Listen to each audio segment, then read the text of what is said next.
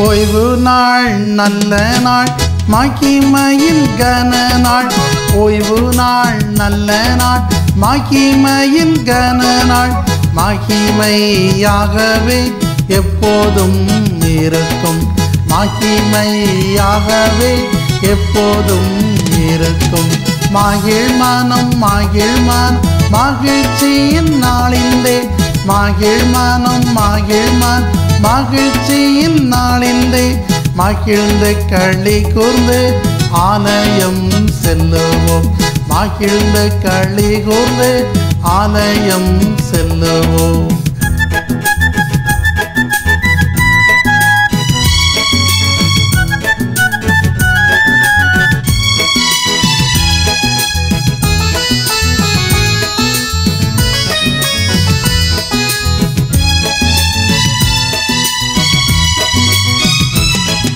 மகிழ் மனம் மகிழ் மனம் மகிழ்ச்சியின் நாளிலே.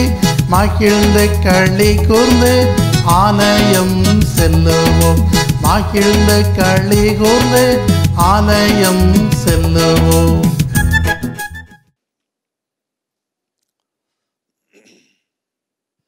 கிறிஸ்துவுக்குள் எனக்கு அன்பான திருச்சபை மக்களே, இயேசுவின் நாமத்தினாலே உங்களை நான் வாழ்த்துகிறேன். மீண்டுமாக ஒரு பரிசுத்த நாளிலே காலை வேளையில இந்த பரிசுத்த ஸ்தலத்தில் கூடி வருவதற்கு ஆண்டவர் நமக்கு ஸ்லாக்கியம் கொடுத்ததற்காக, கிருபை செய்ததற்காக நாம் ஆண்டவரை துதிப்போம், ஸ்தோத்திரிப்போம். கர்த்தர் நல்லவர், அவருடைய கிருபை என்றும் உள்ளது. அவர் நம்மை நினைத்திருக்கிறார், அவர் நம்மை ஆசீர்வதிப்பார். ஹல்லேலூயா. நாம் எண்ணுவதற்கு நினைப்பதற்கு மேலான காரியத்தை நம்முடைய வாழ்க்கையிலே அவர் செய்கிறார். அந்த தேவன் இன்றும் ஜீவிக்கிறார். அவருடைய தன்மைகள் ஒரு நாளும் மாறவே இல்லை. ஹல்லேலூயா. இந்த நாள் தியானத்திற்காக ஆண்டவர் நமக்கு கொடுக்கின்ற அருமையான ஒரு தலைப்பு, ஸ்டெட்ஃபாஸ்ட் லவ், உறுதியான அன்பு. ஸ்டெட்ஃபாஸ்ட் லவ், உறுதியான அன்பு. இந்த தலைப்பின் கீழாக இன்றைக்கு நாம் தியானிக்க இருக்கிறோம். ஏற்கனவே வேத பாடமாக வாசிக்க கேட்ட 1 யோவான் 4ஆம் அதிகாரம் 7ஆம் வசனத்திலிருந்து 16ஆம் வசனம் வரையும் நாம் வாசிக்க கேட்டோம். அந்த ஒட்டுமொத்தமான பகுதியை நீங்கள் தொடர்ந்து வீட்டிலே போய் வாசித்து பார்க்கும்போது ஆண்டவருடைய அன்பு எப்படிப்பட்டது என்பதை இன்னும் ஆழமாக நீங்கள் கற்றுக்கொள்வதற்கு அது உங்களுக்கு உறுதுணையாக இருக்கும். அந்த 1 யோவான் 4ஆம் அதிகாரம் 8ஆம் வசனத்திலும் 16ஆம் வசனத்திலும் வாசிக்கும் போது வேதம் இவ்விதமாக சொல்லுகிறது, தேவன் அன்பாகவே இருக்கிறார். God is love. தேவன் அன்பாகவே இருக்கிறார்.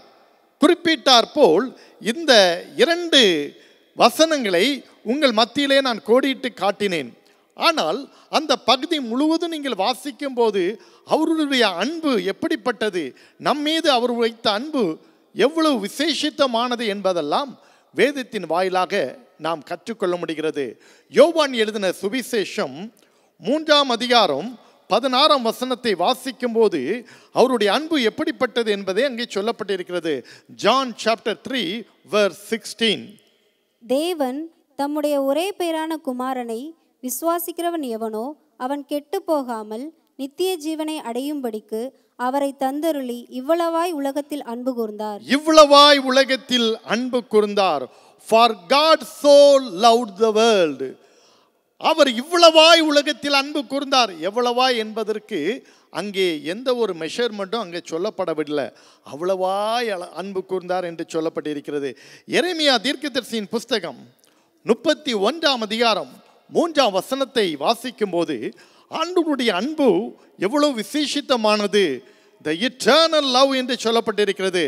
எரேமியா chapter 31 verse 3. பூர்வ காலத்தில் கர்த்தர் எனக்கு தரிசனமானார் என்பாய்.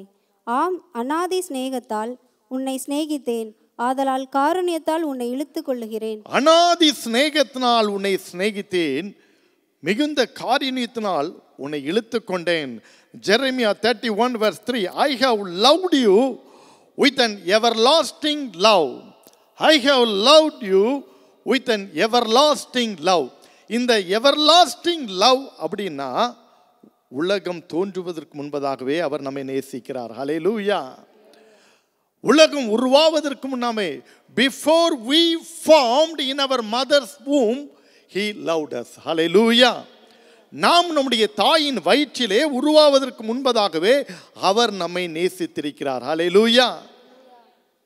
என் அன்புக்குரிய தேவனுடைய பிள்ளைகளே, அதுதான் அவருடைய விசேஷித்தமான ஒரு காரியம்.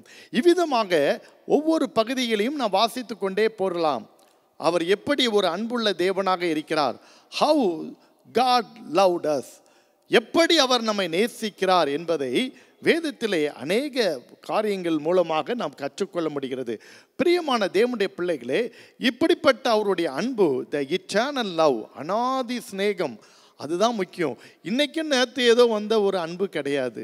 இது நம்ம உருவாவதற்கு முன்பதாகவே அவர் நம்மை நேசித்தது. ஹல்லேலூயா, ஹல்லேலூயா. அப்படிப்பட்ட ஒரு நேசத்தை ஆண்டவராகிய கர்த்தர் நமக்கு கொடுத்திருக்கிறார். ஹல்லேலூயா. இந்த உறுதியான ஒரு அன்பு, உறுதியான ஒரு அன்பு, ஒருவேளை இந்த அன்பு ஒரு நாள் கூட உடையாது. திருமணங்களிலே நீங்கள் பார்த்திருப்பீர்கள், அந்த திருமணங்களிலே அந்த வெட்லாக் திருமாங்கல்யத்தை பிளஸ் பண்ணி அதை மணமகன் கையிலே கொடுத்து மணமகளுக்கு அணிவிக்கும் போது அந்த மணமகன் ஒரு ஓத்து எடுப்பார். உறுதியான நம்பிக்கைக்கும் அன்புக்கும் அடையாளமாக அந்த ஒரு வார்த்தை அங்கே வரும், உறுதியான அன்பு. ஒருவேளை அப்படி சொல்லப்படுகின்ற ஒரு வாக்குறுதி கூட நிறைய நேரத்தில் பிரேக் டவுனாக போயிடுது. ஹல்லேலூயா, பிரேக் டவுனாக போகிறது. சமீபத்தில் கூட ஒரு மனிதனை சந்திக்க நேரிட்டது. அவரோடு சில நேரம் பேசிக்கொண்டிருக்கும் போது அவர் ஒரு குறிப்பிட்ட காரியத்திற்காக வந்திருந்தார். அப்பொழுது அந்த மனிதனோடு உருவாடி கொண்டிருக்கும் போது நல்ல ஒரு அருமையான ஒரு ஃபேமிலி, நல்ல ஒரு சூழல் எல்லாம் இருக்கிறது. ஆனால் just I was inquired about his family background. He said that we separated now. Christian family, the very good, well-versed, well-known family among their society, but they are separated. Fully educated, very good job, everything is there, but not soon after the marriage, because they lived more than 12 years. Then after that, there was something happened. Now they are separated. இதெல்லாம் நம்ம யோசிக்கும் போது அந்த வாக்குறுதி கூட it fails. Hallelujah.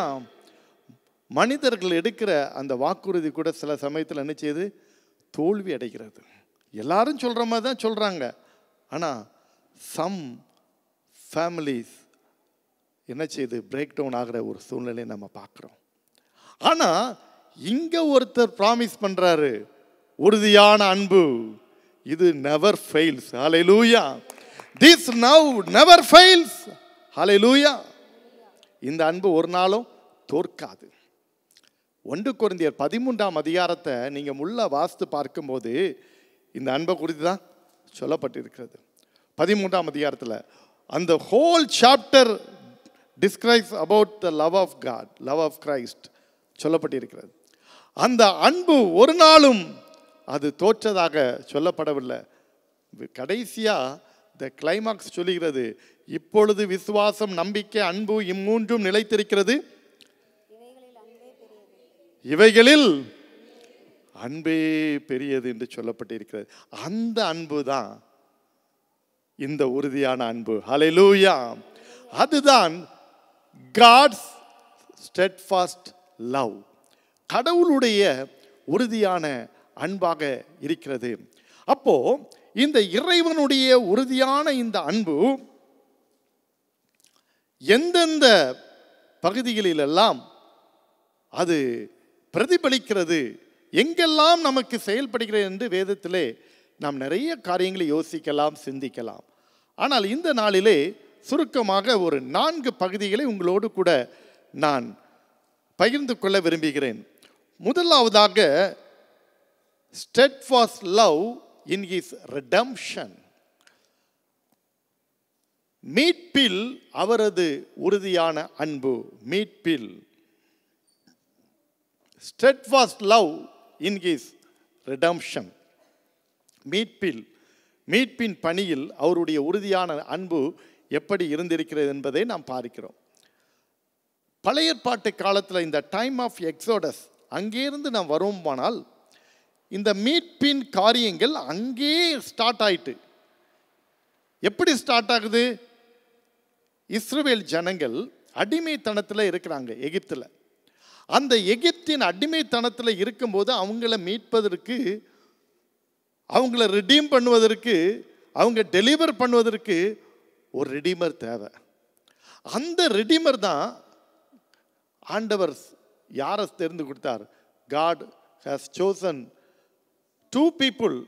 First Moses, second Joshua. அவர்கள் 2 பேரை அவன் தெரிந்து கொண்டார். அவர்கள் மூலமாக ஒரு பெரிய மீட்பை இஸ்ரவேல் ஜனங்களுக்கு ஆண்டவர் என்ன செய்தார்? கொடுத்தார். பெரிய மீட்பை கொடுத்தார். 10 வாதைகள் வந்தது. But the plague did not attack to the people of Israel. அந்த வாதை இஸ்ரவேல் ஜனங்களை அது பாதிக்கவில்லை. அதுதான் நாம் வேதத்திலே பார்க்கிறோம். 10 வாதைகள் வந்தது, ஒன்றும் அவர்களை சேதப்படுத்த முடியவில்லை. ஹல்லேலூயா. என் அன்புக்குரிய தேவனுடைய பிள்ளைகளே, இப்படிப்பட்ட பலவிதமான பாடுகளை அவர்கள் கடந்து வந்தாலும் ஆண்டவர் அவர்களோடு கூட இருந்தார்.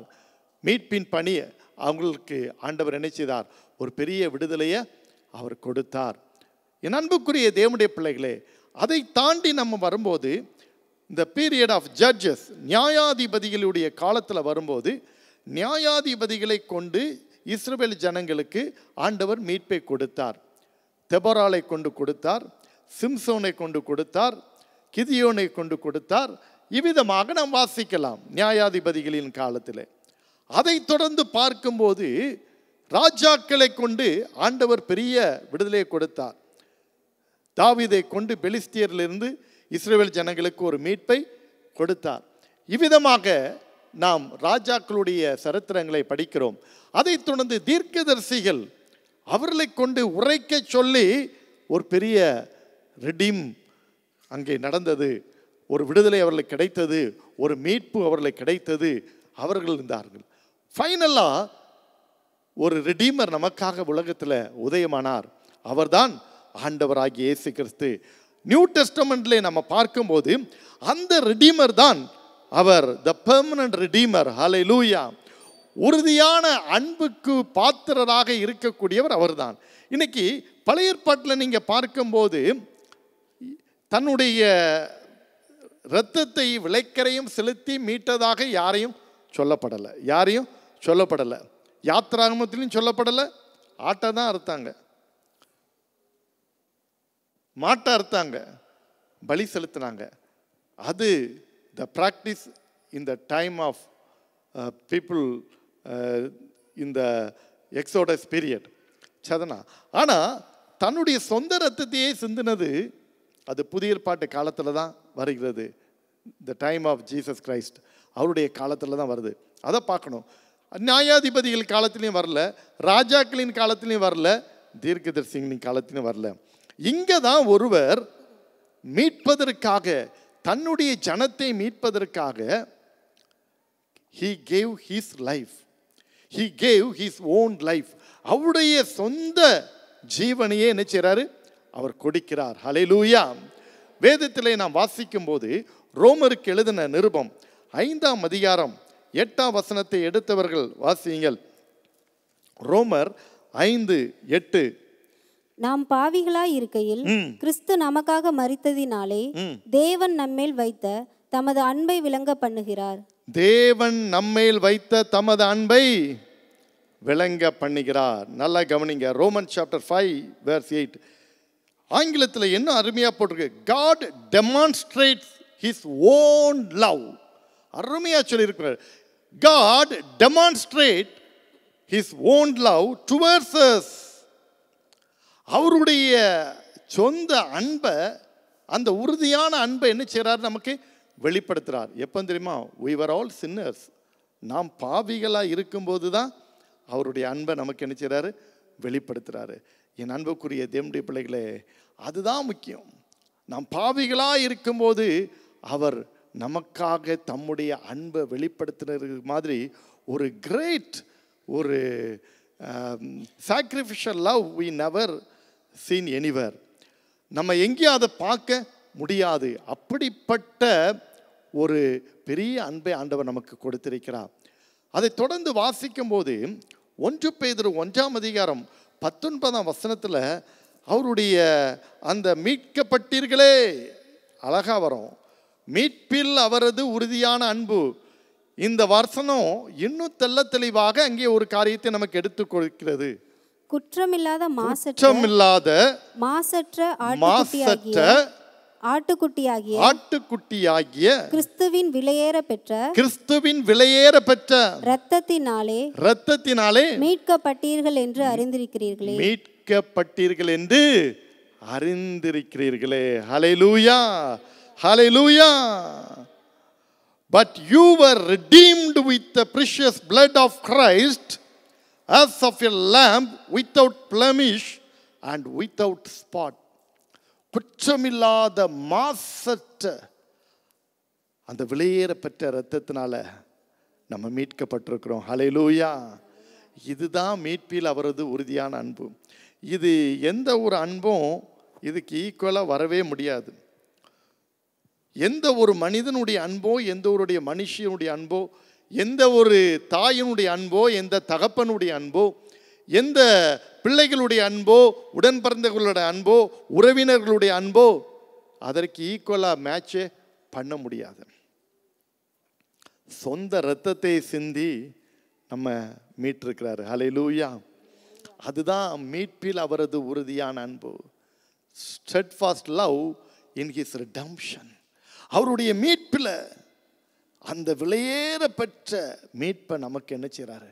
கொடுத்திருக்கிறாரு. நாம் கொடுத்து வைத்தவர்கள். We are fortunate and blessed people. நாம் கொடுத்து வைத்தவர்கள். 1 யோவான் 1ஆம் அதிகாரம் 7ஆம் வசனத்தில் பாருங்க. அவருடைய இரத்தம் சகல பாவங்களை நீக்கி நம்மை cleanses, நம்ம சுத்திகரிக்கிறது. all our sin, நம்முடைய எல்லா பாவங்களையும் நீக்கி நம்ம சுத்திகரிக்கிறது. இன்னொரு வசனத்தை மட்டும் வாசிப்போம். 1 யோவான் 3ஆம் அதிகாரம் 16ஆம் வசனம். 1 யோவான் 3:16. அவர் தம்முடைய ஜீவனை நமக்காக கொடுத்ததினாலே அன்பு இன்னதென்று அறிந்திருக்கிறோம். ஹல்லேலூயா. We know love because he laid down his life for us.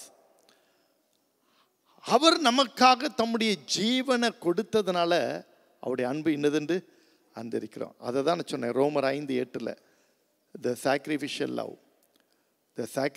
love. அதுதான் 1 யோவான் 3:16 சொல்லியிருக்கிறது. என் அன்புக்குரிய தேவனுடைய பிள்ளைகளே, இப்போ இந்த உறுதியான அன்புக்கு ஈடு இணை எதுவுமே கிடையாது. ஒருவேளை எவ்வளவு திக்கஸ்டா ஃப்ரெண்ட்ஸாக இருக்கலாம், எவ்வளவு குட் ராப்போர்ட் பிட்வீன் த ஒரு intimate relationship between the husband and ஒய்ஃபாக இருக்கலாம், ஒரு close relationship with the sisters R பிரதர்ஸாக இருக்கலாம். எதுதான் இருந்தாலும் எல்லாமே ஒரு காலகட்டத்தில் என்ன செய்யும்? அது பிரேக் டவுன் ஆகும். அது என்ன செய்யும்? கொஞ்சம் விரிசல் ஆகும், அல்லது ஏதாவது ஒரு சின்ன கிராக் விழும். இப்படி இருக்கும். எந்த ஒரு உறுதியான அன்பும் உலக பிரகாரமாக பெர்மனண்டாக அது சரியாக இருக்கும்னு நம்ம சொல்ல முடியாது. we cannot expect. there is a drawbacks and shortfalls இருக்க தான் செய்யும். ஆனால் கர்த்தருடைய உறுதியான அன்பு, God's steadfast love, அது எந்த விதத்திலும் it will never be compromised. எந்த விதத்திலும் அது ஏதோ ஒரு காரியத்திற்காக ஒத்து போகிற ஒரு காரியமே இல்லை. அந்த உறுதியான அன்பு நம்மை என்ன செய்திருக்கிறது? மீட்கிறது. இன்னைக்கு இந்த மீட்பை பெறுவதற்கு அவரை தவிர வேற விமோசனமே இல்லை. there is no other way to receive the redemption except Jesus Christ. Only by his blood we have a redemption. அவருடைய இரத்தத்தினால தான் நமக்கு மீட்பு. அந்த இரத்தம் இல்லாமல் நமக்கு மீட்பே இல்லை. மாசில்லா சுத்தமா திரு புண்ணிய இரத்தத்தினால் குற்றம் நீங்கிவிட குணம் மாறிட்டா ஆட்டுக்குட்டியின் இரத்தத்தினால். என் அன்புக்குரிய தேவனுடைய பிள்ளைகளே, அந்த இரத்தத்தினால் தான் நமக்கு ஒரு பெரிய விடுதலை, ஒரு பெரிய மீட்பு. இன்னைக்கு ஆண்டவர் உங்களை பார்த்து கேட்கிறது, S my steadfast love remains. என்னுடைய உறுதியான அன்பு எப்பவுமே இருக்கிறது. It is always available. But are you washed by the blood of Jesus? Do you love him? He loved you before you formed your mother's womb. உன் தாயின் வயிற்றில் உருவாவதற்கு முன்னமே உன்னை அவர் நேசித்திருக்கிறார். But do you love him? நீ அவரை நேசிக்கிறாயா? நீ அவரை நேசிக்கிறா? அதுதான் ஆண்டவர் இன்னைக்கு உங்ககிட்ட கேட்கிறாரு. அப்போ அவரை நேசிக்கிறோம் என்று சொன்னால் அவருடைய இரத்தம் உன்னை கழுவி இருக்க வேண்டும். அவருடைய இரத்தம் உன்னை சுத்திகரித்திருக்க வேண்டும். அவருடைய இரத்தம் உன்னை பரிசுத்தமாக்கியிருக்க வேண்டும். அவருடைய இரத்தம் உனக்கு மீட்பை கொடுத்திருக்க வேண்டும். அதுதான் முக்கியமான ஒரு காரியம். Thank you Jesus. மாசில்லா சுத்தமா திரு புண்ணிய தீர்த்தத்தினா குற்றம் நீங்கி விட குண மாறிட்டா ஆட்டுக்குட்டியின் இரத்தத்தினா. மாசில்லா சுத்தமா திரு புண்ணிய தீர்த்தத்தினா குற்றம் நீங்கி விட குண மாறிட்டா ஆட்டுக்குட்டியின் இரத்தத்தினா.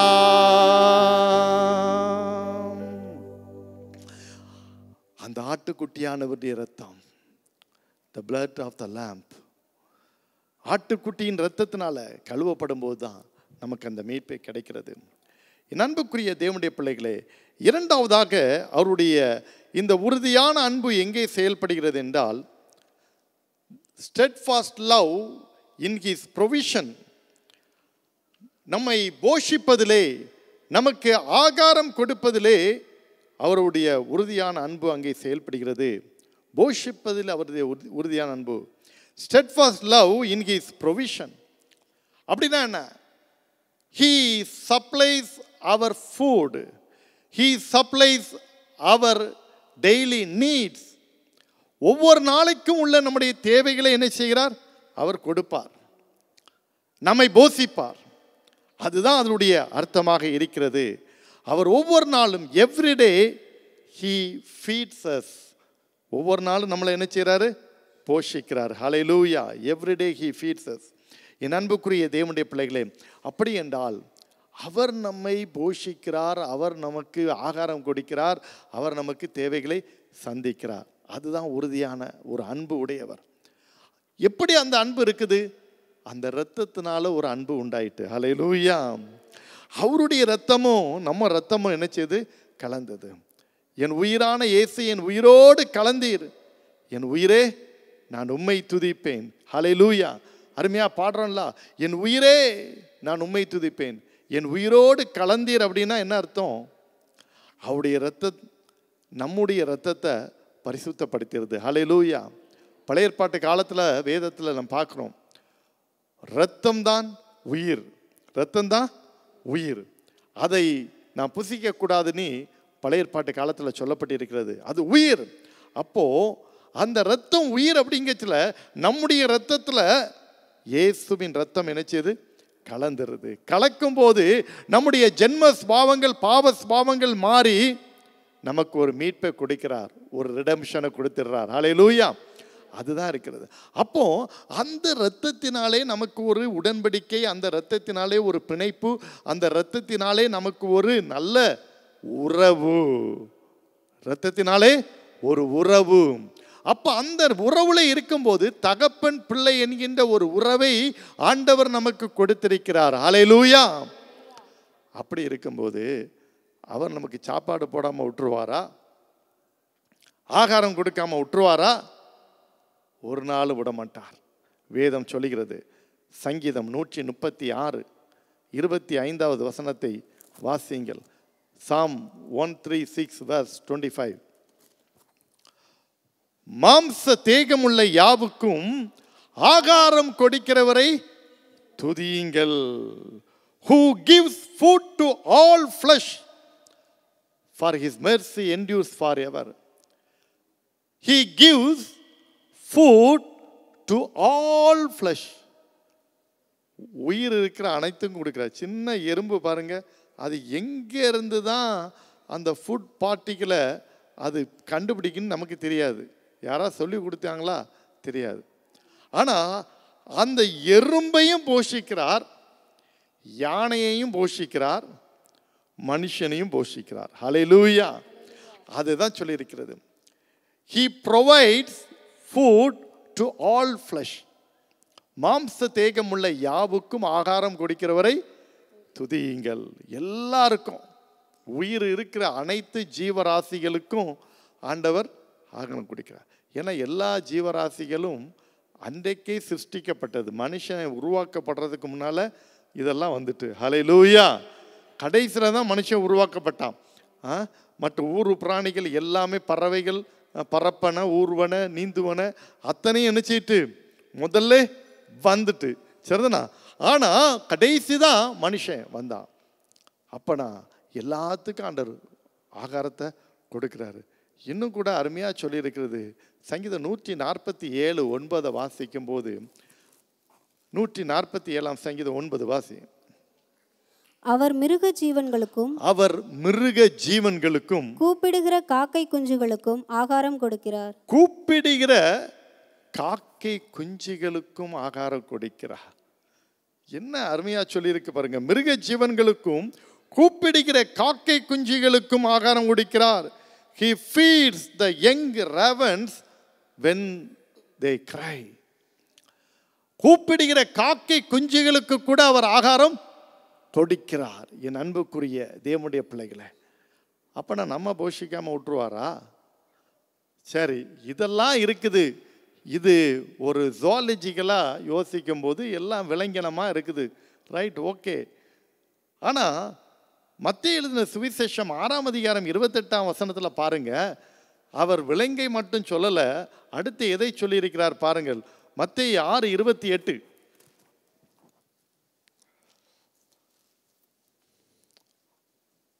உடைக்காகவும் நீங்கள் கவலைப்படுகிறது என்ன? காட்டு புஷ்பங்கள் எப்படி வளர்கிறது? காட்டு புஷ்பங்களை கவனித்து பாருங்கள். Look at the lilies of the field. Look at the lilies of the field. காட்டு புஷ்பங்களை கவனித்து பாருங்கள். அவைகள் உழைக்கிறதும் இல்லை, நூற்கிறதும் இல்லை, அவைகளையும் பரமபிதா பிழைப்பூட்டுகிறார். ஹல்லேலூயா, ஹல்லேலூயா. என்ன அருமையா சொல்லியிருக்கிறது. Look at the lilies of the field. காட்டு புஷ்பங்களை கவனித்து பாருங்கள். என் அன்புக்குரிய தேவனுடைய பிள்ளைகளே, அவர் உயிரினங்கள் எல்லாத்துக்கும் போஷித்து கொடுக்கிறார். விலங்கினத்துக்கு இல்லை, தாவரவியலையும். அதனால தான் ரெண்டையும் சேர்த்து பயாலஜின்னு வந்துச்சு.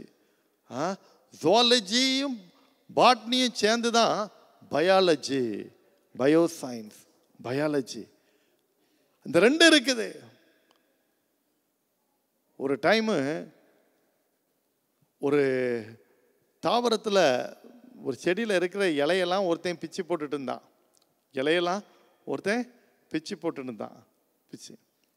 அப்போது பக்கத்தில் அவனுடைய தாவரவியல் ஆசிரியர் போய் அவன் காற்றை பிடிச்சி திருக்குனார். காற்றை பிடிச்சி திருக்குனார். அவன் அப்படின்னு சவுண்டு விட்டான். வலிக்குது சார். வலிக்குதுல்ல, இப்போ இலையெல்லாம் பிச்சு போட்டுட்டு இருக்கால, அதுக்கும் வலிக்கும். அதுக்கு கத்த முடியாது, சவுண்டு கொடுக்க முடியாது. அதுக்கும் உயிர் இருக்குதுப்பா. They have life. அவர்களுக்கும் உயிர் இருக்குது, அதுக்கும் உயிர் இருக்குது, அதுக்கு உயிர் இருக்குது, ஜீவன் இருக்குது. ஒருவேளை நாம் அறியாதபடிக்கு மரங்களை வெட்டுகிறோம், இலைகளை நறுக்குகிறோம், எல்லாம் பண்ணுறோம். எல்லாத்தையும் டீஃபாரஸ்டேஷன் நடக்குது. அந்த மாதிரி சூழலில் இருக்கும்போது அதற்கும் ஜீவன் இருக்கிறது என்பதை நான் புரிந்து கொள்ளணும். அதை தான் ஆண்டவர் அது இன்னைக்கு உள்ள ஒரு கூற்றாக இருக்கலாம், இன்னைக்கு உள்ள ஒரு பாட்னி டீச்சர் சொல்லி கொடுக்குற ஒரு பாடமாக இருக்கலாம்.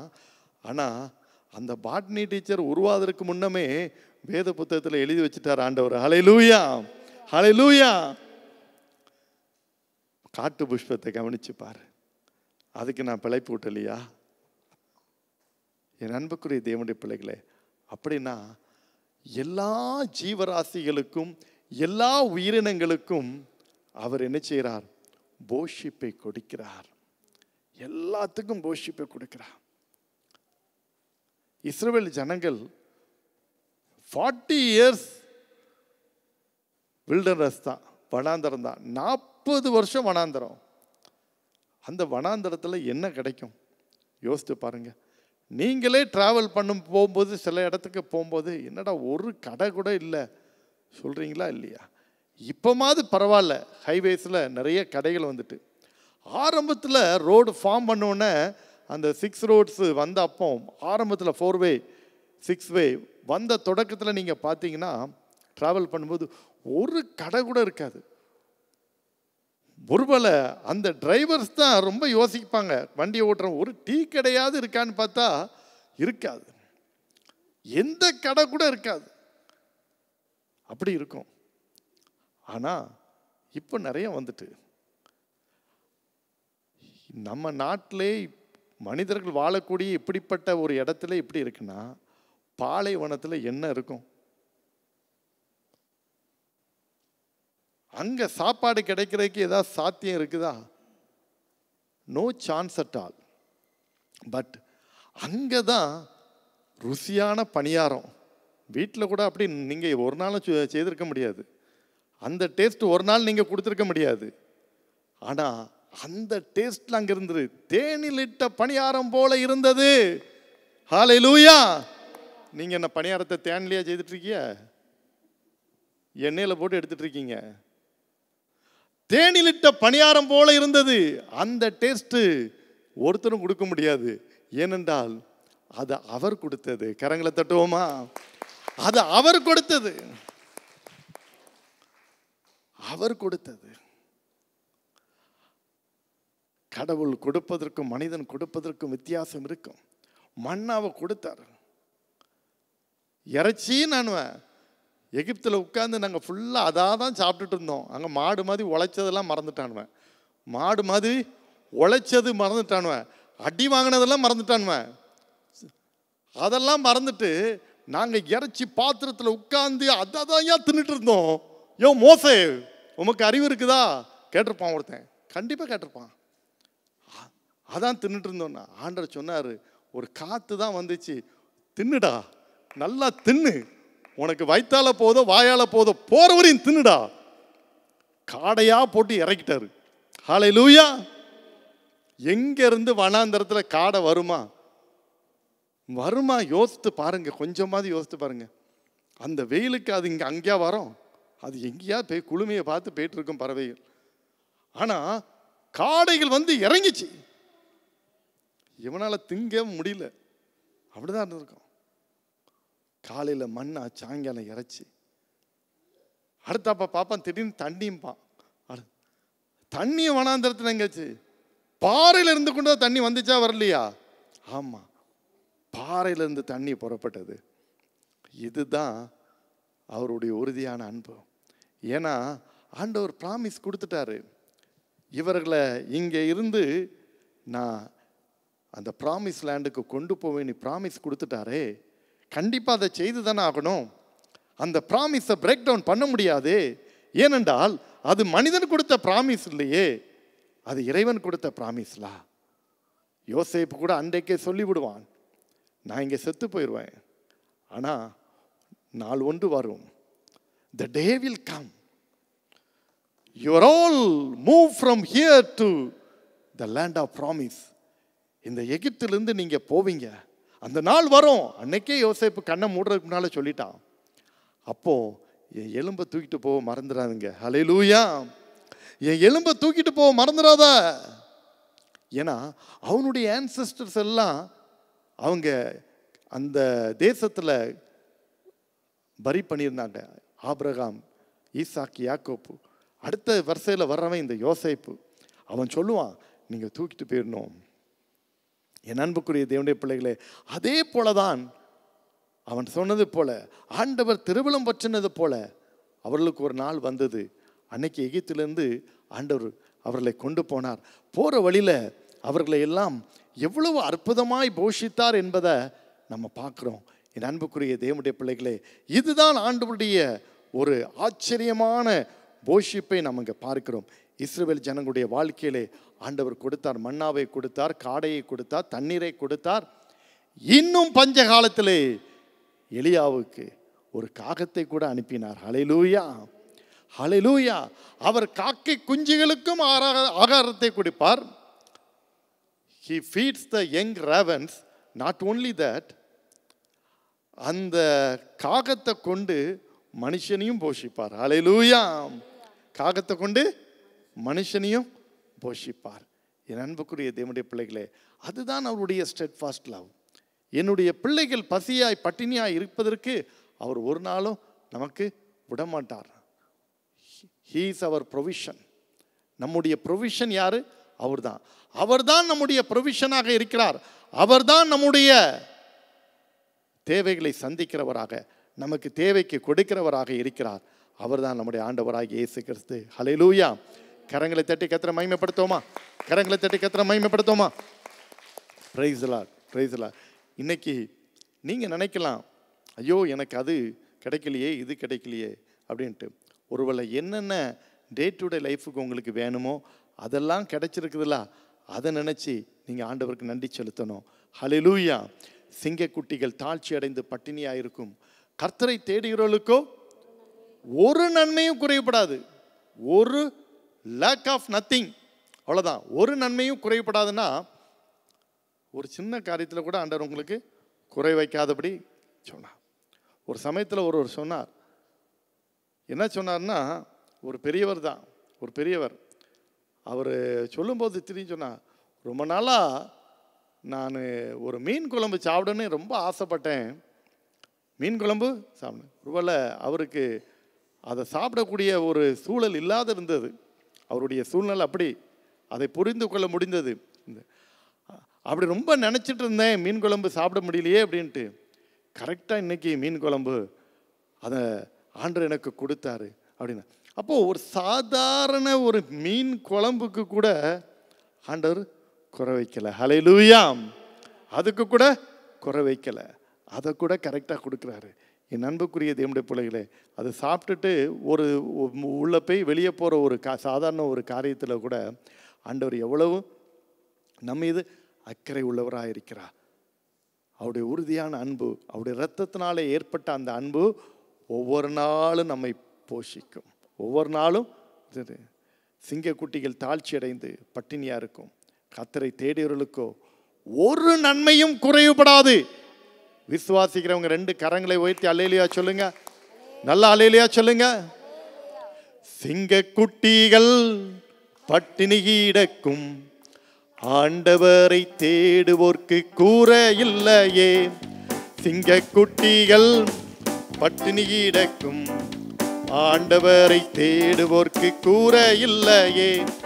கூரை இல்லையே, கூரை இல்லையே, ஆண்டவரை தேடுவோர்க்கு கூரை இல்லையே. கூரை இல்லையே, கூரை இல்லையே, ஆண்டவரை தேடுவோர்க்கு கூரை இல்லையே. சிங்கக்குட்டிகள் பட்டினி கிடக்கும், ஆண்டவரை தேடுவோர்க்கு கூரை இல்லையே. Steadfast love in his provision. இன்னைக்கு உங்களுக்கு என்னெல்லாம் தேவையோ ஆண்டர்லாம் தந்து விடுறார். மூன்றாவதாக அவருடைய இந்த உறுதியான அன்பு எங்கே இருக்கிறது பாருங்க. வழி நடத்துதலில் அவரது உறுதியான அன்பு நம்மை வழி நடத்துவதில். steadfast love in his guidance என்று சொல்லலாம், steadfast love in his lead என்று சொல்லலாம். அவர் நம்மை வழி நடத்துவதில் உறுதியான அன்பு உடையவர். உங்கள் பிள்ளைகளுக்கு நீங்கள் ஒரு பாதையை சொல்லும்போது தப்பாக சொல்லிக் கொடுக்க மாட்டீங்க. உறையூருக்கு எப்படி போகணும், தில்லை நகருக்கு எப்படி போகணும்னு கேட்டால் தென்னூருக்கு எப்படி போகணுன்னா சொல்லுவீங்க, இப்படி போ அப்படி சொல்லுவீங்க. அதுக்கு ஒரு ரவுண்ட் அடித்து சொல்ல மாட்டீங்க. இல்லை வெளியே ஒரு ஊருக்கு தான் போகணும், மதுரைக்கு போகணும் அப்படின்னா ஒரு சரியாக டைரக்ஷன் சொல்லி கொடுப்பீங்க. கைடன்ஸ், அந்த கைடன்ஸ் ரொம்ப முக்கியம். இது பாதையில் மட்டும் இல்லை, வாழ்க்கையில் கூட தேவை. பிள்ளைகள் படிக்கும்போது சரியான கைடன்ஸ் கொடுக்கணும். சில சமயங்களில் பெற்றோர் தவறான கைடன்ஸை பக்கத்து வீட்டுக்காரனை பார்த்து கொடுத்துருவாங்க. அதுதான் பிரச்சனை. பக்கத்து வீட்டில், எய்த்த வீட்டில், அடுத்த வீட்டில் பார்த்து அவங்க பிள்ளைகளுக்கு அவங்க பெற்றோர் எப்படி கைடன்ஸ் கொடுக்குறாங்களோ அதை பார்த்து இங்கே காப்பி அடிக்கிறது. அங்கே ஃப்ளாப் ஆயிரும், அங்கே தகராறாயிரும், அங்கே தோல்வி வந்துடும். உங்கள் பிள்ளைகளுடைய மனநிலை, உங்கள் குடும்ப சூழ்நிலை, அதை நீங்கள் பார்க்கணும். Look at your family, look at your children's mentality, there capacity. அதை பார்த்து நீங்கள் கைட் பண்ணணும். இதை படித்தா கரெக்டாக இருக்கும், இப்படி போ, இதை செய், இதை செய். என் அன்புக்குரிய தேவனுடைய பிள்ளைகளே, அப்போது சில சமயத்தில் இந்த கைட் பண்ணுறதில்ல மாம்ச பிரகாரமான தகப்பனே ஃபெயில் ஆவார், பெற்றோர் ஃபெயில் ஆவாங்க. ஆனால் பரம தகப்பன் ஃபெயில் ஆக மாட்டார். ஹல்லேலூயா. இந்த உலகத்தில் எத்தனை எத்தனை எத்தனை எத்தனை எத்தனை பில்லியன் ட்ரில்லியன் மக்கள் இருந்தாலும் அத்தனை பேருக்கும் கைட் பண்ணக்கூடிய அருமையான ஒரு ஆண்டவர் நம்முடைய ஆண்டவர். ஹல்லேலூயா. அந்த உறுதியான அன்புக்கு அடையாளமாக இருக்கிறார். They are my children, என்னுடைய பிள்ளைகள். I have to lead them in a right path, the correct direction. அவங்க போகும்போது எங்கேயாவது ஸ்டம்பிள் ஆயிடக்கூடாது, அவங்க சரியாக போகணும் அப்படின்னு சொல்லி அவர்களை என்ன செய்வார்? சரியாக நேர்வழிப்படுத்தி நடத்துவார், நேர்வழிப்படுத்தி நடத்துவார். என் அன்புக்குரிய தேவனுடைய பிள்ளைகளே, ஆண்டவருடைய வழி நடத்துதல், வழி காட்டுதல்ல ஆண்டவர் அருமையாய் அவருடைய பிள்ளைகளுக்கு இருக்கிறார். அதோடைய அன்பு இஸ்ரவேல் ஜனங்களுடைய வாழ்க்கையிலும் இதை நம்ம ஒப்பிட்டு பார்க்கலாம். It connects to them also. எப்படி ஆண்டவர் வழி நடத்துறாரு? செங்கடல் இருக்குது, வழியில் செங்கடல் வந்தாச்சு, பின்னால் பார்வோன், முன்னால் செங்கடல். ஆண்டவர் சொல்லியிருக்கிறாரு, ப்ராமிஸ் லேண்டுக்கு உங்களை கூட்டிகிட்டு போவேன். அப்போ பின்னால் பார்வோனை விட்டு முன்னால் செங்கடலை வச்சு அங்கே அழிச்சு போகிறதுக்காக வைப்பார். யோசித்து பாருங்க. அதுதான் ஆச்சரியமான வழி நடத்தல். செங்கடல் ரெண்டாய் பிளந்தது, ரெண்டாக பிளந்தது. கடல் ஒரு ட்ரை லேண்டாக மாறிச்சு. ஹல்லேலூயா. இது எவ்வளோ பெரிய ஆச்சரியம். ஒரு கடல் ஒரு ட்ரை லேண்டாக, ஒரு கிரவுண்டாக மாறினா இட் இஸ் வெரி வண்டர்ஃபுல். ஆச்சரியமான ஒரு காரியம்தான். என் அன்புக்குரிய தேவனுடைய பிள்ளைகளே, அந்த கடல்ல வெட்டாந்தரையா மாறி இருந்து இப்பவும் பாருங்க, அந்த வெட்டாந்தரை இஸ்ரவேல் ஜனங்களுக்கு வெட்டாந்தரை, ஆனால் எகிப்தியருக்கு கடலா மாறிட்டு. ஹல்லேலூயா. அதுதான் உறுதியான அன்பு. அந்த அன்பு இந்த ஜனங்களுக்கு மட்டும்தான். எவ்வளவுதான் அவங்க இது பண்ணாலும் ஆண்டவர் அவர்களை வரட்டி உருட்டி எடுத்தார். இவங்க எவ்வளவுக்குள்ள யார்? இவங்க வணங்கா கழுத்துள்ளவர்கள், வணங்கா கழுத்துள்ளவர்கள். அப்படி இருந்தாலும் ஆண்டவர் 40 நாள் போக வேண்டிய தூரத்தை 40 வருஷம் வரட்டினார். அதுக்குரிய கான்சிக்வன்சஸ் கண்டிப்பாக இருக்க தான் செய்யும், கான்சிக்வன்சஸ் இருக்க தான் செய்யும். ஆனாலும் ஆண்டவர் அவங்க மேலே ஒரு இரக்கத்தை வச்சிருந்தார். அந்த இரக்கத்தை வைத்து கொண்டு தான் ஆண்டவர் அவர்களை நடத்தினார், வனாந்தரத்தை நடத்தினார். பகல்ல மேகஸ்தம்பம், இரவுல எப்படி இருக்கும்? அப்போ பகல்ல மேகஸ்தம்பம்னா வெளிச்சம் இருக்கும், ஆனால் வெயில் அவங்க மேலே படாது. அவ்வளவு ஒரு ஷேடோவிங் கொடுக்கிறது பாருங்க. ஏன்னா ஒரே மாதிரி இருந்தால் எது பகல் எது இரவுன்னு தெரியாமல் போயிடும். அது ஒரு பிரச்சனை இருக்குது. அப்போ என்ன கடிகாரத்தையே கண்டுபிடிச்சாங்க? இல்லை. கடிகாரத்தை முடிச்சுனேன். கடவுள் படைத்த சூரியன் தான் அன்னைக்கு கடிகாரம். ஹல்லேலூயா. கடிகாரம் கிடையாது. அப்போ அப்படிப்பட்ட ஒரு சமயத்தில் அந்த பகலும் வரணும், இரவும் வரணும். அதே நேரத்தில் என் பிள்ளைகள் வெயிலையும் கஷ்டப்படக்கூடாது, இரவுல கண்ணு தெரியாமையும் போயிடக்கூடாது. ஹல்லேலூயா. ஆண்டவர் பகலில் அந்த உச்சி வெயில் அடிக்கிற சமயத்தில் அருமையான மேகஸ்தம்பம். ஹல்லேலூயா. கிளவுட்ஸ் அப்படியே என்ன செய்யுது, பில்லர்ஸ் ஆஃப் கிளவுட்ஸ். அப்படி மேகஸ்தம்பத்தை ஆண்டவர் என்ன செய்றாரு, கொடுக்குறாரு. அவங்க நல்லா ஃப்ரீயாக நடந்து போகிறாங்க. எவ்வளோ ஒரு அன்புள்ள தெய்வமாக இருந்திருக்கிறாரு அவருடைய அன்பு. ஹல்லேலூயா. இரவில் பாதை மாறி எங்கேயாவது பெயரக்கூடாது. வனாந்திரத்தில் ரூட்டாக போட்டு வச்சுருப்பான், ரோடாக இருக்கும், எல்லாம் ஒன்று போல தான் இருக்குதும். ஆனால் அந்த இடத்துல பாதை மாறி பெயரக்கூடாது அப்படின்பதற்காக அருமையான அக்கினி ஸ்தம்பம். ஹல்லேலூயா. Thank you Jesus. இன்னும் ஆச்சரியமான காரியம் என்னன்னா, அவங்க போட்ட ட்ரெஸ்ஸு பழசாகலையா. ஹல்லேலூயா. நல்லா கரங்களை தட்டுவோமா, நல்ல கரங்களை தட்டுவோமா. காலையில் போடுற ட்ரெஸ்ஸு சாயங்காலத்துக்குள்ளே ஒரு வழியாக ஆயிடுது. ஹல்லேலூயா. ஒரு வழியாக ஆயிடுது. அதுவும் வெயில் காலத்தில் சொல்லவே வேண்டியதில்லை. ஆனால் குளிர்கால நாடுகளில் வாழ்கிறவங்க கிடையாது. ஒரே ட்ரெஸ்ஸை ஒரு மாதம் கூட போடுறாங்க. இங்கேயும் கூட சில ஆட்கள் அந்த ஒரு ஜீன்ஸ் பேண்ட்டை ஒன்று போடுறது ஒரு வருஷம் கூட போடுவாங்க போல தெரியுது. அப்படிலாம் இருக்குது. ஆமாம், நிறையா பார்க்கும்போது அப்படி தான். அதெல்லாம் யூஸ் அண்ட் வாஷ்லாம் கிடையாது, யூஸ் அண்ட் ஃபயர். அவ்வளோதான், யூஸ் அண்ட் ஃபயர். அப்புறம் எரிக்க தான் முடியும். அது துவைக்க முடியவே முடியாது, அது எரிக்க தான் செய்யணும். அப்போ இவங்க 40 வருஷம் போட்ட ட்ரெஸ்ஸு கூட பழசாகலைன்னா இதெல்லாம் அன்இமேஜினபிள். எப்படியாது, ஹவ் இஸ் இட் பாசிபிள்? அதுதான் அவரால் கூடாத காரியம் ஒன்றுமில்லை. ஹல்லேலூயா. ஹல்லேலூயா. அவங்க எகிப்துல போட்டுட்டு வந்த அந்த செருப்பு கானானுக்குள்ள போற வரைக்கும் இருந்துச்சு. கரங்களை தட்டுவோமா. வனாந்தரத்தில் என்ன பேட்டா ஷூ மாட்டா வச்சிருக்கான், அல்லது மெட்ரோ வச்சிருக்கானா, அல்லது மோச்சி வச்சிருக்கானா, அல்லது என்ன வச்சிருக்கான்னு? ஷூ கடை செருப்பு கடை இருக்குதாங்க. அன்னைக்கு போட்ட செருப்பு அவன் சேர்ற வரையும் அவன் செருப்பு என்ன செய்யல, பழசாகலையா. ஹல்லேலூயா. கரங்களை தட்டுவோமா. இதுதாங்க வழி நடத்துதல். ஹல்லேலூயா. சங்கீதம் 32:8 வாசி. Psalm 32 verse 8. ஆண்டவர் அருமையாக சொல்லியிருக்கிறார் பாருங்க. ஆண்டோடைய வழிநடத்தல் அப்படிதான் இருக்கும். நான் உனக்கு போதித்து நீ நடக்க வேண்டிய வழியை உனக்கு காட்டுவேன். நீ நடக்க வேண்டிய வழியை உனக்கு, நீ எப்படி நடக்கணும்னு நான் உனக்கு காட்டுவேன். அப்படிதாங்க இஸ்ரவேல் ஜனங்களுக்கு கொடுத்தாரு. Not only for the people of Israel, இது எல்லாத்துக்கும் அப்ளிகபிள் ஆகும்.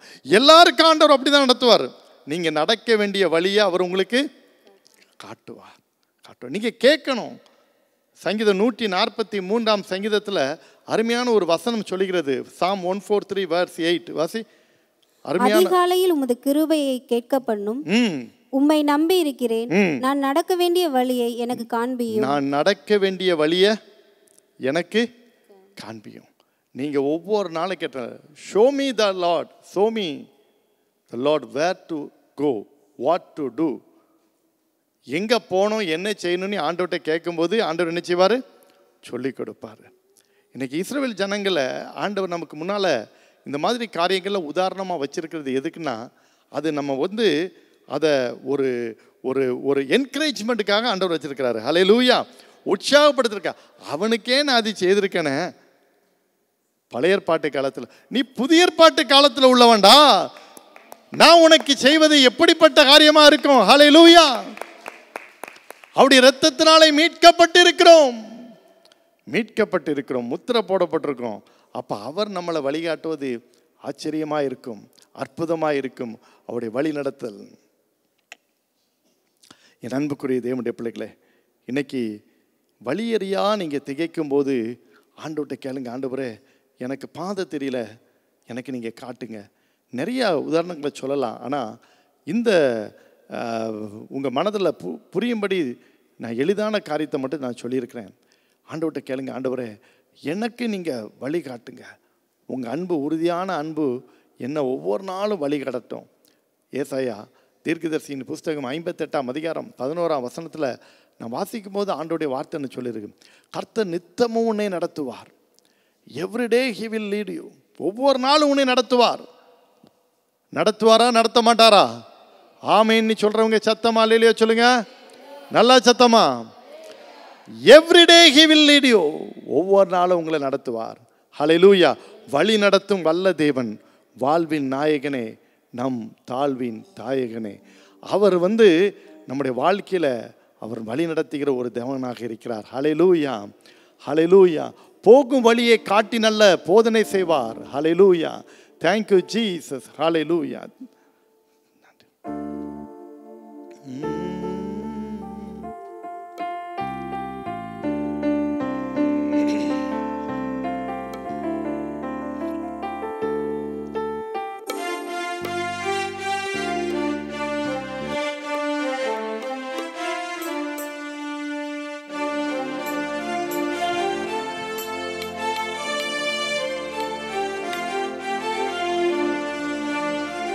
வழி நடத்தும் வல்ல தேவன், வாழ்வில் நாயகனே. வழி நடத்தும் வல்ல தேவன், வாழ்வில் நாயகனே. வாழ்வில் நாயகனே, நம் தாழ்வில் தாயகனே.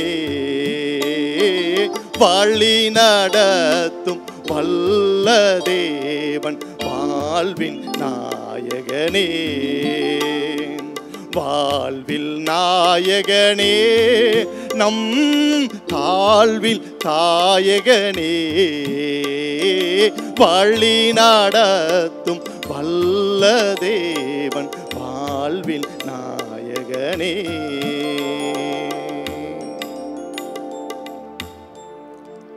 வழி நடத்தும் வல்ல தேவன் ஐயா, உன்னை ஒவ்வொரு நாளும் வழி நடத்துவாரு. ஆமென்.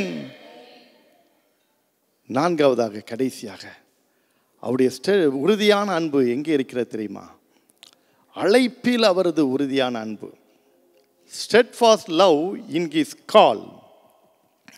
அழைப்பில் அவரது உறுதியான அன்பு. ஆண்டவராகிய இயேசு கிறிஸ்து நம்மளை அழைக்கிறார். My son, my daughter, come to me. I will give you the rest. மத்தேயு 11ஆம் அதிகாரம் 28ஆம் வசனத்தை வாசிக்கும் போது the Bible clearly says it's an open invitation to everyone. வருத்தப்பட்டு பாரம் சுமக்கிறவர்களே, வருத்தப்பட்டு பாரம் சுமக்கிறவர்களே, நீங்கள் எல்லோரும் என்னிடத்தில் வாருங்கள். நீங்கள் எல்லோரும் என்னிடத்தில் வாருங்கள், நான் உங்களுக்கு இளைப்பாறுதல் தருவேன். நான் உங்களுக்கு இளைப்பாறுதல் தருவேன். வருத்தப்பட்டு பாரம் சுமக்கிறவர்களே, நீங்கள் எல்லாரும் என்னிடத்தில் வாருங்கள், நான் உங்களுக்கு இளைப்பாறுதல் தருவேன். Open invitation. Come unto me. I will give you the rest. I will give you the peace. I will give you the joy. I will give you the victory. I will give you the blessings. ஆண்டவர் சொல்றாரு, எல்லாரும் என்னிடத்தில் வாருங்கள். அப்போ இந்த invitation யாரோ ஒருத்தருக்குன்னு நினைச்சிடக்கூடாது, யாரோ ஒருத்தருக்குன்னு நினைச்சக்கூடாது. இது எல்லாத்துக்கும் உரியது. It is common to everyone. Open to all. Open to all. அப்போ அழைப்புல அவர் உறுதியா இருக்கிறாரு. There is no discrimination at all. No discrimination. எந்த விதமான பாகுபாடு இல்லாமல், ஜாதியா இருக்கலாம், மதமா இருக்கலாம், மொழியா இருக்கலாம், கலாச்சாரமா இருக்கலாம், நிறமா இருக்கலாம், பண்பாடா இருக்கலாம், எந்த மாறுபாடும் கிடையாது. There is no discrimination. எல்லாருக்கும் இந்த இன்விடேஷன். அவன் ஐரோப்பிய நாட்டில் இருக்கலாம், அல்லது அமெரிக்காவில் இருக்கலாம், அல்லது ஆசிய நாட்டில் இருக்கலாம், அல்லது ஆப்பிரிக்கா கண்டத்தில் இருக்கலாம், எந்த கண்டத்தில் இருந்தாலும் சரி, இந்த அழைப்பு எல்லாருக்கும் உரியது. This call for all, for everyone, எல்லாருக்கும் உரியது. அதுதான் உடைய உறுதியான ஒரு அன்பு. தேவன் பட்சபாதம் உள்ளவர் அல்லவே அல்லன்னு வேதம் சொல்லியிருக்கிறது. தேவன் பட்சபாதம் உள்ளவர் அல்லவே அல்ல. என் அன்புக்குரிய தேவனுடைய பிள்ளைகளே, அழைப்பு எல்லாருக்கும் உரியது. ஆனால் அதை நாம் புரிந்து கொள்ள வேண்டும். ஆனால் சில சமயங்களே இந்த அழைப்பு பிரத்யேகமாக சில தனிப்பட்ட மனிதர்களுக்கு போய் வரும். அப்படிதான் ஒரு சம்பவத்தை லூக்கா எழுதின சுவிசேஷம் 5ஆம் அதிகாரத்திலே நாம் பார்க்கிறோம். இந்த 5ஆம் அதிகாரத்திலே நாம் வாசிக்கும் போது இந்த அழைப்பு இங்கே ஒரு மனிதனுக்கு குறிப்பிட்டார் போல் வந்தது. அவனை தான் ஆண்டவர் சொன்னார். என்ன சொன்னார் பாருங்கள்.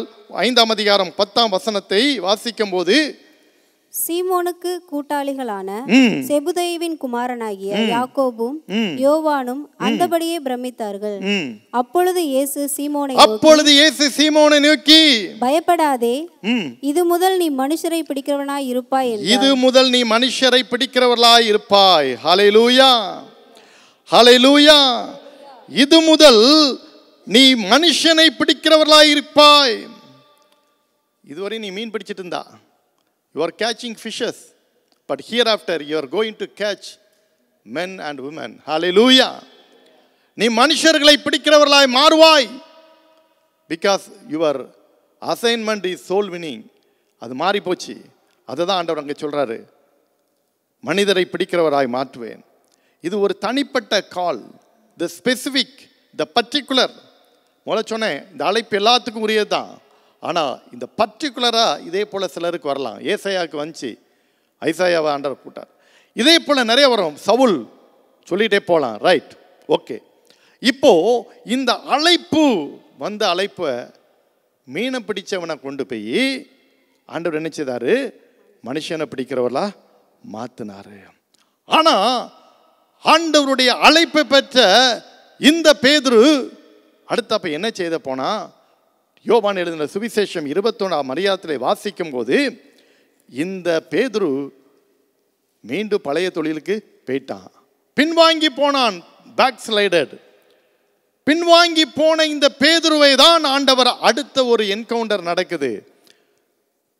யோவான் எழுதின சுவிசேஷம் 21ஆம் அதிகாரம் 15ஆம் வசனத்திலிருந்து 17ஆம் வசனம் வரையும் வாசிக்கும் போது 15 to 17 வாசிக்கும் போது ஒரே ஒரு வசனத்தை மட்டும் வாசிங்க பார்ப்போம். 15 மட்டும் வாசி. அவர்கள் போஜனம் பண்ணின பின்பு இயேசு சீமோன் பேதுருவை நோக்கி, யோனாவின் குமாரனாகிய சீமோனே, இவர்களிலும் அதிகமாய் நீ என்னிடத்தில் அன்பாய் இருக்கிறாயா என்றார். இவர்களிலும் அதிகமாய் நீ என்னிடத்தில் அன்பாய் இருக்கிறாயா? Do you really love me more than these other disciples? இவைகளிலும் மற்ற சீஷர்களை காட்டிலும் நீ என் மீது அன்பாய் இருக்கிறாயா? மற்ற சீஷர்களை காட்டிலும். ஏன்னா மற்ற சீஷர்கள் யாரும் மறுதலிக்கல, இவனை போல மறுதலிக்கல. அதனால தான் ஆண்டவர் கேட்டாரு, இவர்களிலும் நீ என்னை நேசிக்கிறாயா? Do you really love me more than these disciples, more than others? அழைப்பு அவனுக்கு கொடுக்கப்பட்டது. மீனை பிடிச்சிட்டு இருந்தன போய் மனுஷனை பிடிக்கிறவள மாற்றினா. எஸ், ஆண்டவர் அவர்களை கொண்டு பெரிய காரியத்தை செய்துட்டு தான் இருந்தார். ஆண்டவரோடு கூட இருந்தார், கடவுளோடு கூட இருந்தாங்க.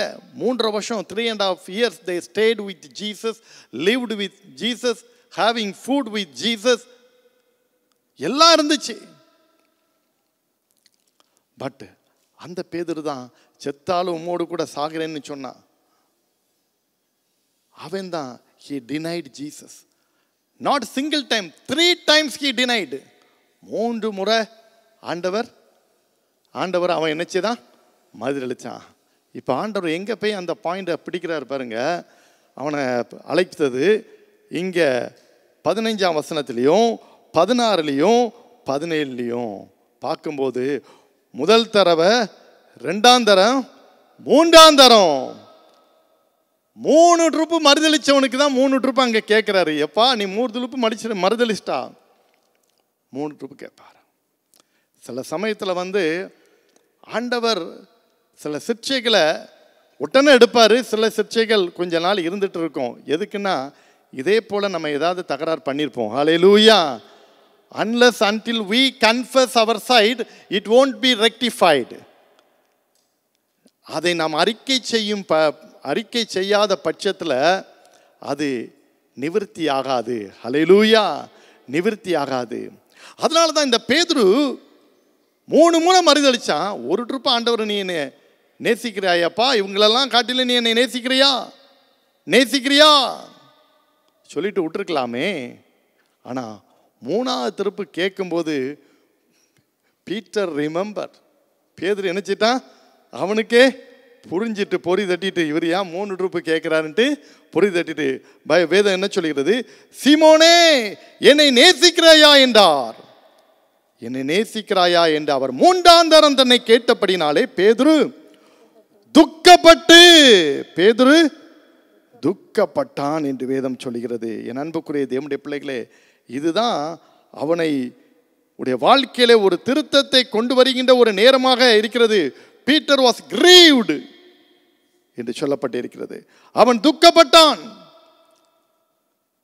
நம்ம 3 நேரம் மறுதளிச்சோம், அதே மாதிரி 3 நேரம் ஆண்டவர் நம்மளை கன்ஃபார்ம் பண்றாரு. அவ்வளவுதான், வேற ஒன்றும் இல்லை. என்ன செய்றாரு? கன்ஃபார்ம் பண்ணுறாரு. இனிமே இருக்க நீ மீன் பிடிக்கிறதுக்கு பெயரக்கூடாதுப்பா, அதுக்காக தான் பண்ணுறாரு. இனிமே நீ மீன் பிடிக்க பெயரக்கூடாது. 3ஆவது ட்ரிப்பு கன்ஃபார்ம் பண்ணுறாரு.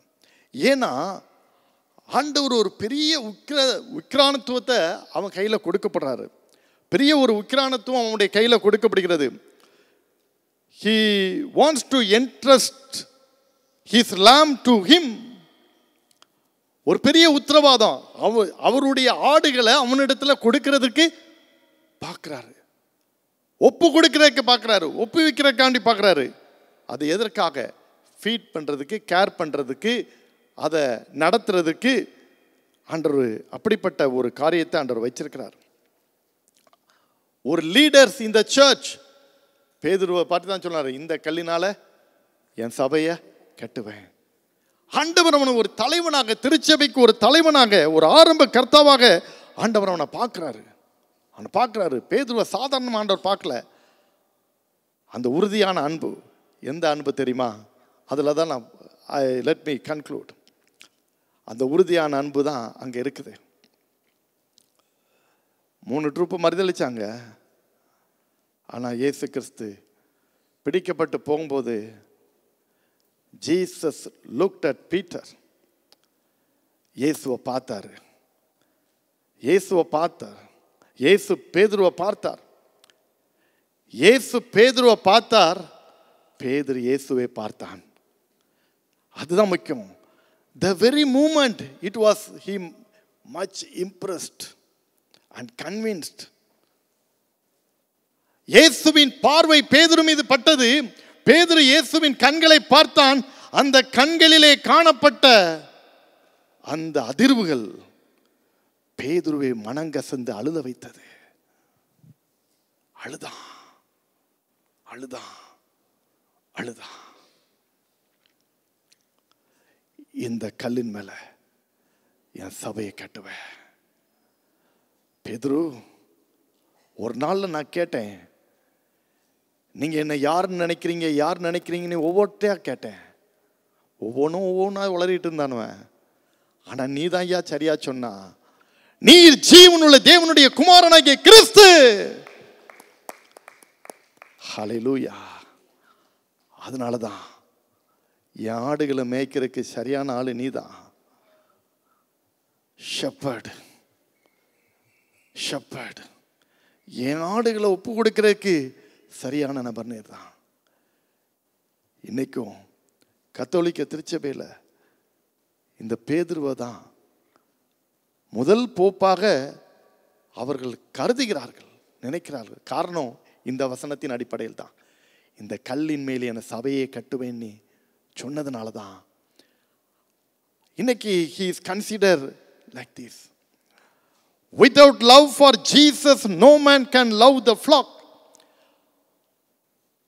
இயேசுவை நேசிக்காத ஒருவன் மந்தையின் மீது நேசத்தை வைக்க முடியாது. Without love for the flock no man won't be a shepherd. ஒருவேளை மந்தையை நேசிக்காதவன் மேய்ப்பனாக இருக்க முடியாது. இயேசுவை உடைய அன்பு இல்லாதவன் நிச்சயமாக ஆடுகளுக்காக பரிதவிக்க முடியாது. என் அன்புக்குரிய தேவனுடைய பிள்ளைகளே, ஒருவேளை பேதுருடைய வாழ்க்கையில் இந்த அழைப்பு அதான் வந்துச்சு. அதனால தான் ஆண்டவருடைய இந்த உறுதியான அன்புக்கு அவன் ரெஸ்பாண்ட் பண்ண வண்ணமாக லாஸ்ட்டாக என்ன நடந்துச்சு? அவரை நீங்கள் சிலுவையில் நேராக அரைஞ்சிங்க ஐயா, என்ன சிலுவையில் தலைகீழ அரைங்கன்னு சொன்னான். அதுதான் climax. That was the climax. Jesus crucified head up and toe down. ஆனால் இந்த பேதுரு சொன்னா, இந்த அன்புக்கு நான் என்ன பண்ணுறது? என்னை தலைகீழ தூக்கி போடுங்க. Head down and leg top, மேலே போட்டோம்.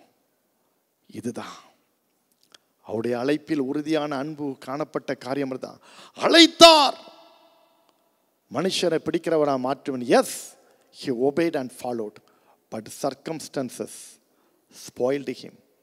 He denied Jesus, but the one look, Jesus' single look, again changed his mind. He was weeping like anything. He was convinced. மார்னா கடைசியில் ஆண்டவர் சொன்னார், என் ஆடுகளை மேய்ப்பாயாக. ஏன் கேட்டார் தெரியுமா? இந்த கல்லு மேல் என் சபையை கட்டுவேன்னு சொன்னனால. Thank you Jesus. ஹல்லேலூயா, ஹல்லேலூயா. அந்த அழைப்பில் கூட அவருடைய உறுதியான அன்பு எவ்வளோ விசேஷித்தமாக இருந்தது தெரியுமா? Thank you Jesus. இந்த கல்லின் மேல் என் சபையை கட்டுவேன், பாதாளத்தின் வாசல் அதை மேற்கொள்ளாதே. இந்த சம்லின் மேல் என் சபையை கட்டுவேன், பாதாளத்தின் வாசல் அதை மேற்கொள்ளாதே. சபையின் தலைவர் இயேசுவே, சபைக்கு மூளைக்கல் இயேசுவே. சபையின் தலைவர் இயேசுவே, சபைக்கு மூளைக்கல் இயேசுவே. இந்த கல்லின் மேல் என் சபையை கட்டுவேன், பாதாளத்தின் வாசல் அதை மேற்கொள்ளாதே. இந்த கல்லின் மேல் என் சபையை கட்டுவேன், பாதாளத்தின் வாசல் அதை மேற்கொள்ளாதே. Steadfast love, உறுதியான அன்பு. ஒரே ஒருத்தட்ட தான் இந்த உறுதியான அன்பு எப்பொழுதும் ஒரே மாதிரியா இருக்கும். அது ஆண்டவராகிய இயேசு கிறிஸ்துவிடத்தில் மட்டும்தான். அந்த உறுதியான அன்பு உன்னை மீட்கும், இலவசமான மீட்பு. Do you have the redemption today? உனக்கு அந்த மீட்பு இன்றைக்கு இருக்கிறதா? இரண்டாவதாக, steadfast love in his provision. அந்த உறுதியான அன்புடைய தெய்வம் உன்னை ஒவ்வொரு நாளும் போஷிப்பார். ஹல்லேலூயா. Do you believe it? நீங்க அதை விசுவாசிக்கிறீங்களா? கரங்களை தட்டி ரெஸ்பாண்ட் பண்ணுவோமா? மூன்றாவதாக, இந்த உறுதியான அன்பு ஒவ்வொரு நாளும் உன்னை நடத்தும். Steadfast love in his guidance. கரெக்டாக உன்னை வழி நடத்தும். ஆண்டவர்கிட்ட கேளு, இன்னையிலிருந்து ஆண்டவரே உம்முடைய வழி நடத்துதலை உம்மிடத்திலிருந்து நான் பெற்றுக்கொள்றேன்னு சொல்லுவாங்க. கரங்களை உயர்த்தி ஒரு ஆளிலையா சொல்லுவோமா? கடைசியாக, steadfast love in his call. அழைப்பு. எல்லாருக்கும் அழைப்பு உண்டு என்று சொல்லிட்டேன். அழைப்பு அனைவருக்கும் உரியது தான். Thank you Jesus. எல்லாருக்கும் அந்த அழைப்பு இருக்கிறது. கால் எனக்கு இல்லை உனக்கு இல்லைன்னு சொல்ல முடியாது. ஸ்பெசிஃபிக் கால் இருக்கும், சிலருக்கு பர்டிகுலராக இருக்கும். But the general call, common கால் எல்லாருக்கும். எல்லாரும் என்னிடத்தில் வாருங்கள். Come and me. ஆண்டவர் சொல்லிட்டாரு, கம் அன்டு மீ. இன்னைக்கு நீங்கள் ஆண்டவர்கிட்ட வரும்போது அவர் உங்களுக்கு இளைப்பாறுதலை கொடுக்கிறாரு. ஹல்லேலூயா. உங்களுக்கு இளைப்பாறுதலை கொடுக்கிறாரு. ஹல்லேலூயா, ஹல்லேலூயா, ஹல்லேலூயா. பேதுரு போல பின்வாங்கினாலும் அந்த உறுதியான அன்பு உங்களை விடாது. எத்தனை முறை நீங்கள் வழி விலகி இருக்கிறீர்கள், எத்தனை முறை நீங்கள் பின்வாங்கி இருக்கிறீர்கள், எட் அந்த உறுதியான அன்பு உங்களை தேடி இன்னைக்கு வந்திருக்கிறது. நீங்கள் வழி விலகி போனாலும் தடுமாறி இருந்தாலும் அந்த அன்பிடத்தில் இன்னைக்கு திரும்புங்கள். ஆண்டவர் சொன்னார், உன்னை கொண்டு தான்ப்பா நான் பெரிய காரியத்தை செய்வேன் அப்படின்னு சொன்னது போல இன்னைக்கு ஆண்டவர் உங்களை பார்த்து சொல்றாரு, உன்னை கொண்டு தான் நான் பெரிய காரியத்தை செய்ய போறேன், உங்களை கொண்டு தான் நான் பெரிய காரியத்தை செய்ய போறேன். என் அன்பு உறுதியான ஒரு அன்பு.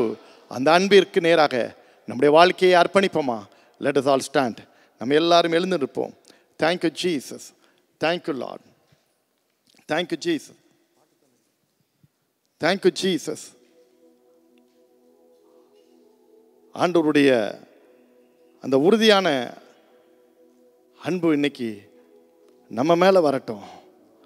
இயேசுவே, உம்முடைய அன்பிற்கு இணையான ஒரு அன்பு ஒன்று இல்லப்பா. நீரே எங்களுடைய தேவனப்பா. Thank you Jesus. Thank you Lord. அவருடைய அன்புக்கு நிகர் ஒன்று கிடையாது. Thank you Jesus. அவர் நம்மளை பார்க்கும்போதே Thank you Lord. எவ்வளவு அன்புள்ளவராக இருக்கிறார் தெரியுமா? How much he loved us. Uncomparable love. This time is very important. ரொம்ப முக்கியம் இந்த நேரம். தேவ கரங்களில் உங்களை அர்ப்பணிக்கிறதற்கு, உங்களை ஒப்பு கொடுப்பதற்கு இந்த அன்பான தேவன் இன்னைக்கு உங்களை தேடி வந்திருக்கிறாரு. உங்களை தேடி வந்திருக்கிறாரு. My son, my daughter, do you love me? நீ என்ன நேசிக்கிறாயா? Thank you Jesus. ஒவ்வொரு நாட்களிலும் பிரியாமல் கடைசி வரை ஒவ்வொரு நிமிடமும் உன்னை நடத்துறதுக்காக ஒருத்தர் இருக்கிறாரியா? ஆண்டவரே, நான் உம்மை நேசிக்கிறேன்னு சொல்லுங்க. நான் உம்மை நேசிக்கிறேன்னு சொல்லுங்க. Thank you Jesus.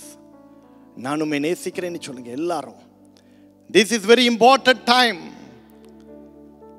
ரொம்ப முக்கியமான நேரம். அவருடைய உறுதியான அன்பு மாறாதது. ஆனா நாம் மாறுகிறவர்கள். இன்னைக்கு மாறாத கர்த்தரை நீ பிடிச்சிக்க. மீட்பு முக்கியம். அதை நீ பெற்றுட்டா போதும். உன்னை போஷிப்பார், நடத்துவார். உன்னை அழைத்தவர் உன்னை உயர்த்துவார். கரங்களை தட்டி கர்த்தரை மகிமைப்படுத்துவோமா? நான் உம்மை நேசிக்கிறேன், எந்த உயிரை பார்க்கிலும் ஆராதிப்பேன் உம்மை, நான் உம்மை மனதுடன்.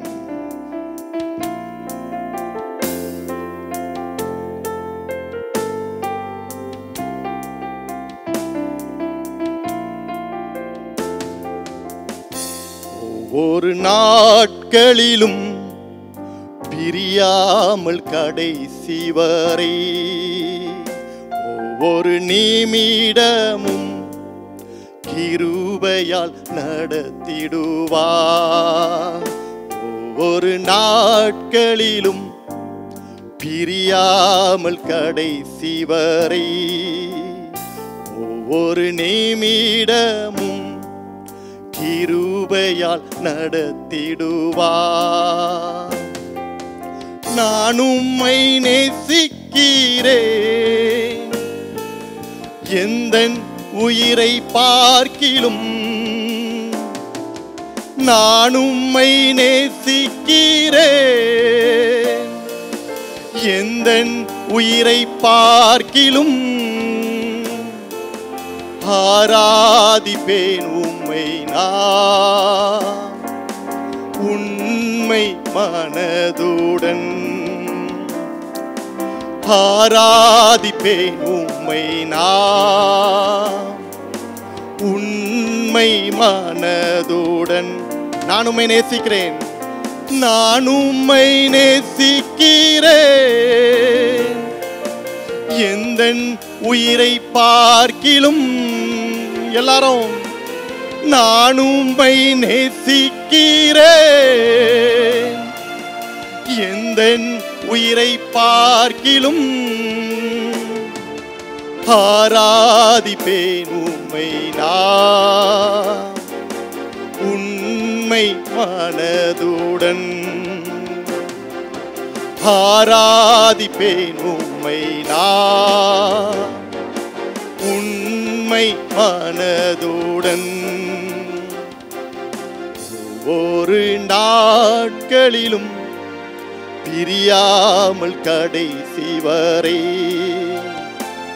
ஒரு நிமிடமும் கிருபையால் நடத்திடுவார். நான் உம்மை நேசிக்கிறேன், எந்தன் உயிரை பார்க்கிலும். எல்லாரும் சொல்லுங்க, நான் உம்மை நேசிக்கிறேன். கரங்களை உயர்த்தி சொல்லுவோமா? எந்தன் உயிரை பார்க்கிலும் நான் உம்மை நேசிக்கிறேன், நான் உம்மை நேசிக்கிறேன், எந்தன் உயிரை பார்க்கிலும் ஆராதிப்பேன் உம்மை நான் உண்மை மனதுடன். ஆராதிப்பேன் உம்மை நான் உண்மை மனதுடன்.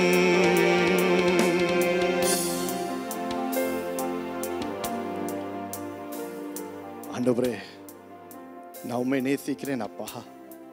ஒரு வார்த்தை சொல்லுங்க, Jesus alive, I love you Jesus. உலகம் தோன்றுவதற்கு முன்பதாக என் மேல எவ்வளவு அன்பு வச்ச தேவனே, உங்களை நான் நேசிக்கிறேன். எத்தனை பேர் இந்த காலை வேளையில இந்த ஆராதனையில ஆண்டவருக்கென்று உங்க வாழ்க்கையை ஒப்பு கொடுக்கிறீங்களோ, அந்த உறுதியான அன்பு கொண்ட தெய்வத்திற்கு ஆண்டவரே, நானும் உங்க அன்பிற்கு இன்னைக்கு கீழ்ப்படுகிறேன் சாமி. நான் கீழ்ப்படுகிறேன்ப்பா, என்னை அர்ப்பணிக்கிறேன் அப்பா. எத்தனை பேர் இந்த தீர்மானத்தை எடுக்கிறீங்க? ஆண்டவர்கிட்ட சொல்லுங்க, சொல்லுங்க. உங்களுக்காக நான் ஜெபிக்க போறேன். அன்புள்ள இயேசு சாமி, உம்மை நன்றியோடு துதிக்கிறோம், ஸ்தோத்தரிக்கிறோம் அப்பா. தகப்பனே, இந்த பிரார்த்தனை வேளையில யாரெல்லாம் உண்மையாய் இயேசுவே நான் உம்மை நேசிக்கிறேன், உம்மை நேசிக்கிறேன் என்று சொல்லுகிறார்களோ, உம்மை நேசிக்கிறேன் என்று சொல்லுகிற உம்முடைய பிள்ளைகளை, கீழ்ப்படுகிற உம்முடைய பிள்ளைகளை, ஒப்பு கொடுக்கிற உம்முடைய பிள்ளைகளை நீங்கள் பயன்படுத்தி ஆசீர்வதிக்கும்படியா நான் ஜெபிக்கிறேன், ஆசீர்வதிக்கும்படியா ஜெபிக்கிறேன். ஆமாண்டவரே,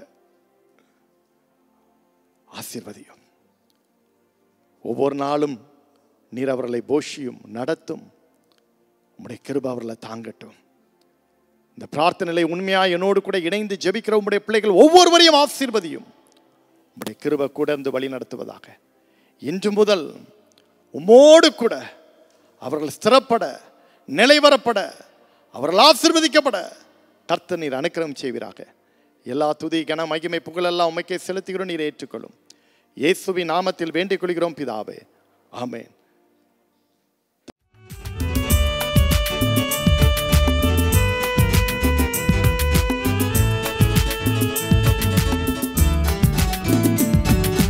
கர்த்தருக்குள் என்றும் இசைந்திருப்போம், அவருக்குள் ஒரே ஆவியாயிருப்போம்.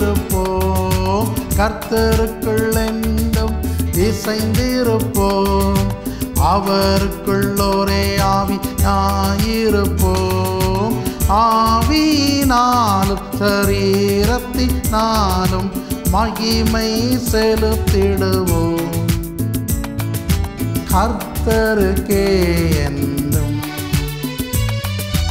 ஆவியினாலும் சரீரத்தினாலும் மகிமை செலுத்திடுவோம். கர்த்தருக்கே என்றும். தேவனின் ஆலயமே, பரிசுத்த ஆலயமே, மகிமையின் ஆலயமே, நாமயவாலயமே, தேவனின் ஆலயமே.